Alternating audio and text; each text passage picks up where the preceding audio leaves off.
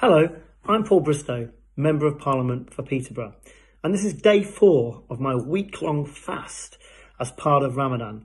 I've said this before, I'm doing this because there are an estimated 20,000 Muslims who live in Peterborough, and I want to understand more about Islam and about what Ramadan means for them. So I've been busy today. So I've been out delivering PPE to several care homes and residential homes in Peterborough. I've been in my office, on the phone, working, of course, in my job as the MP for Peterborough. And that has kept me busy, and I've not been thinking about how hungry and thirsty I am and the fact that I'm fasting. So it's been a bit of an easier day.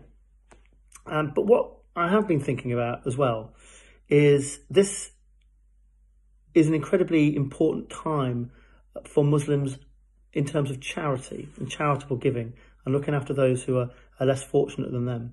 And it reminds me of the community in Peterborough, those people who are donating free services to those who are socially isolating, those who are vulnerable. So such as takeaways and restaurants giving away free food, many of them owned by Muslims, and lots of people work there are Muslims, but all sorts of different businesses, taxi firms, garages, electricians, they're all giving away free services for the people of Peterborough, and they make me proud of Peterborough.